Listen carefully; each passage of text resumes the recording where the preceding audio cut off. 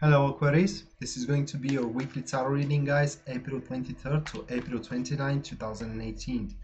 So that being said, I'm now shuffling the cards, and while I'm shuffling, I'm going to explain you the spread. This is going to be a 4-card spread. Now the first one is going to show us what the topic of the week for you Aquarius is going to be. The second card shows up the core of the situation. The third card is going to reveal us the challenges that your Aquarius needs to go through during that week, and the last one it shows up the result of all that. All right, so now shuffled and cut. The first card shows up the Justice, which is the topic of your week. The second card shows the core of the matter here, or the core of the situation. That is going to be the Two of Swords. The third one shows up the challenges that you need to overcome, and that is the Five of Pentacles. And the last one shows up the results of all that. This is the Chariot card. So this spread speaks for waiting, or for a position that you have taken that you are waiting for something to happen. Now for the majority of you, you are waiting for miracle to happen, for what I can say here, regarding either your relationship or regarding either your career. Now this is explained here with the Two of Swords, guys, and with the Five of Pentacles in the same time as a challenging card. And in these couple of cards either speak that you don't have the necessary resources in order to move on forward, or you lack the necessary support to move on forward, or the third version is that you I cannot say lack the idea, but you do have a dilemma in between couple of choices here to make, and you are stalling the situation in hope that the correct choice is going to become obvious for you. All right, and it is never going to be, guys. So how you can put your situation back in stir, it is through Justice card, the topic of your week. Set your priorities straight, be accountable toward oneself. When you're about to make a decision here, when you're about to make a choice, first and foremost you need to think about yourself.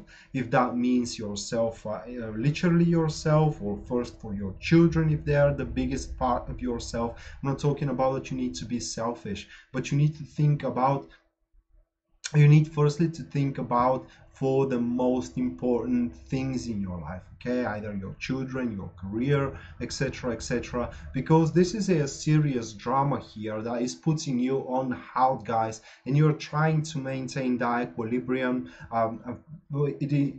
It is very common in the society that the equilibrium is between relationship and career. You know, you all watched those movies, those those movies where, for example, a police officer often gets a divorce because his wife or her husband cannot stand them being all around the clock in their career. So it's kind of like these kind of extreme things, you know, and your sacrifice is one so you can be in an equilibrium in the situation, but this doesn't get you anywhere. So it's time for you guys to to start doing something for your own personal development.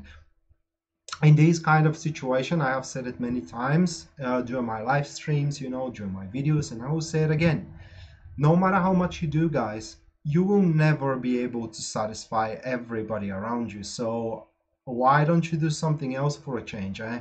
Why don't you try to satisfy yourself at first, and afterwards, whenever gets in the queue, you know, whenever gets whoever gets satisfied afterwards gets satisfied. But the bottom line here is you will never be able to again satisfy everybody around you, and no matter how hard you try, there will be always people displeased with your position, with your actions, and with your contribution. So start contributing for your own personal development. It is all that these cards are speaking.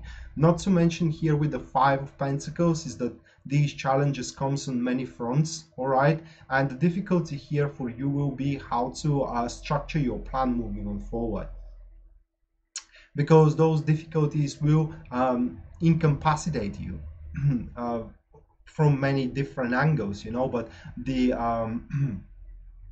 incapacity is not going to be that severe that you cannot move on. You know, you just cannot move on with everything. So you have to, let's say you have to take water for one source and put it into other. You need to take water from one bottle and place it into other, so you can fill up the bottle. The point is that you cannot have everything simultaneously, and that's why you need to put your priorities here straight. Which thing needs to be the one that requires your immediate attention? All right, it cannot be multiple, it can be just one. So think of the most important one and start working toward it, and until you don't have it entirely completed, you don't pull yourself away from it. Okay, you don't occupy with yourself with other different things, because it's simply multitasking.